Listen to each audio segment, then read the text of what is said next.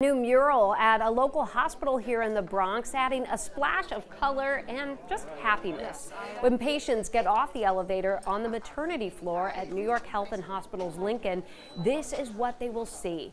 These hand-painted, geometric, colorful shapes and figures brought to you by Mexican artist Arantxa Rodriguez.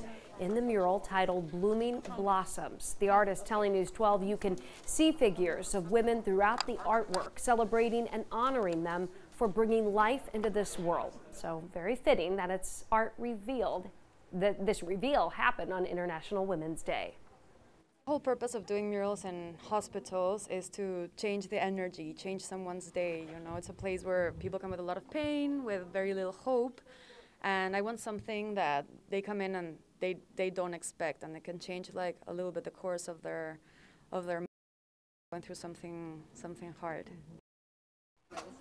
And this is Rodriguez's second mural at Lincoln Hospital, thanks to grants from Arts and Medicine and Residency Unlimited.